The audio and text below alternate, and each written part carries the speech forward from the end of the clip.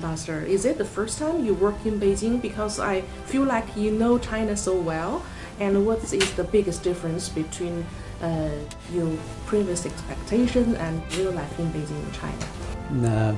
I've been in China before and posted here as an ambassador 2 times for a visit, actually work visit. In my first experience, I was part of a delegation led by our former Prime Minister, and at that time we have had the chance to visit Beijing, Guangzhou. I think most of my expectations had been met while I'm here as an ambassador. So I'm very much happy to be in here and to be assigned here as an ambassador representing my country, beloved country, Ethiopia, a country who has a strong bilateral relationship with China. I hope I will have a lot to accomplish so that the existing strong bilateral relationship between the 2 countries would be further strengthened, deepened, and on top of economic and political, I think the people-to-people relationship would be better strengthened and enhanced. So I'm really enjoying life here in China, work and life in China. So when we talk about your country, what would you like us, Chinese audience, to know and to remember? I think Ethiopia, as you have mentioned, is an ancient country with ancient civilization, a long history of statehood. I think one phrase partly, explain is Ethiopia. Ethiopia is the land of origins. It's cradle of humankind. It's the birthplace of coffee. Mm-hmm. So, Ambassador, what is the most remarkable characteristic of our friendship in your eyes? I think the bilateral relationship between China and Ethiopia goes 2,000 years back. But when we consider the formal diplomatic relation, it has been some 53 years. Especially the last 3 decades, I think the bilateral relationship between the 2 countries elevated to its highest level. Very recently, it has been elevated to following our His Excellency, our Prime Minister, Dr. Abiy Ahmed's visit to official visit to China. It's elevated to the all-weather partnership, strategic partnership level. So the unique, characteristics is it's based on mutual trust, and it's based on mutual benefit, respect. Ambassador, this year, 2023, marks the 10th anniversary of the Belt and Road Initiative. Ethiopia is one of the first countries in Africa to jointly build Belt and Road. And what BRI has brought to your country? What role of BRI to the mutual development of the whole world? I think BRI as a global initiative from China is a remarkable undertaking that spans continents and transcends borders. It's connecting economies, it's facilitating trade, investment, and connecting people. It is enhancing people-to-people relation, cultural exchange, and actually realizing global shared prosperity. So it has a greater role in the global civilization, the global development. Specifically coming to Ethiopia, I think Ethiopia have been, as you have mentioned, one of the first countries who has actually joined the BRI initiative. and has been actually benefited a lot from this initiative. One showcase is the one that you have mentioned, the Addis Djibouti electric railway, which is one of the longest electric railway in Africa, which is actually facilitating trade. We call the Addis Djibouti corridor, it's like our bloodline of our economy. So by giving a boost to our logistics efficiency and effectiveness, this remarkable and landmark project under this BRI initiative is supporting the economic development of Ethiopia. Another area is we are striving to develop our production capacity, and we aspire to be the manufacturing hub of Africa.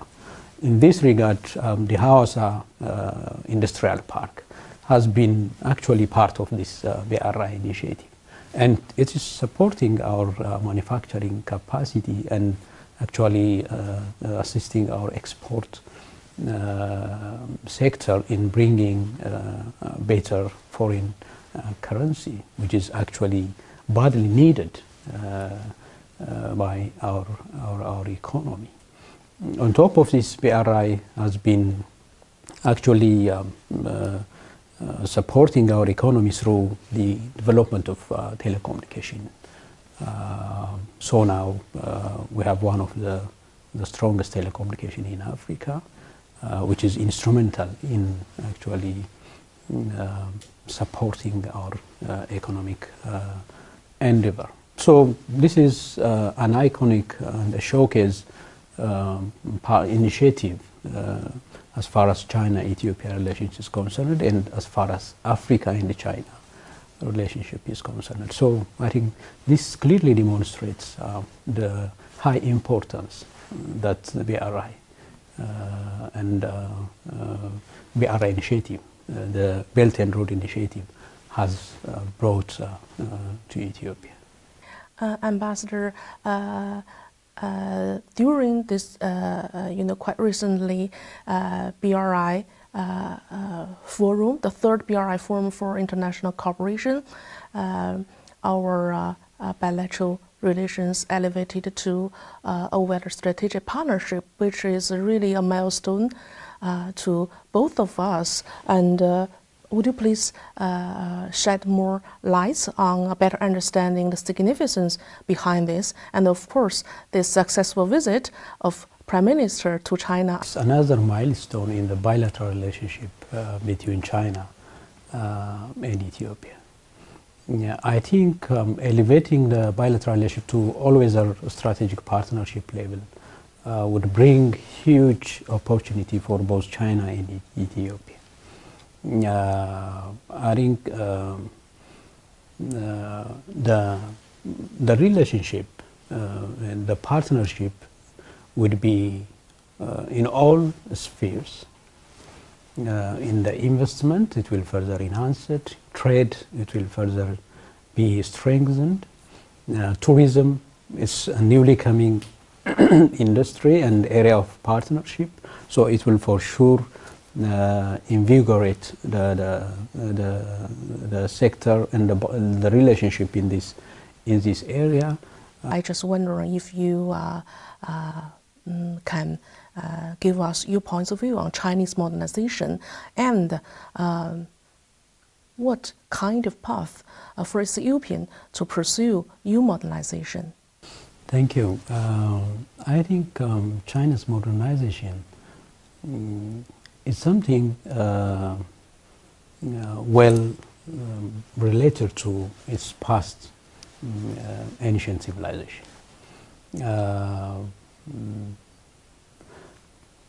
It's good to explain the China modernization, I mean explaining its characteristics.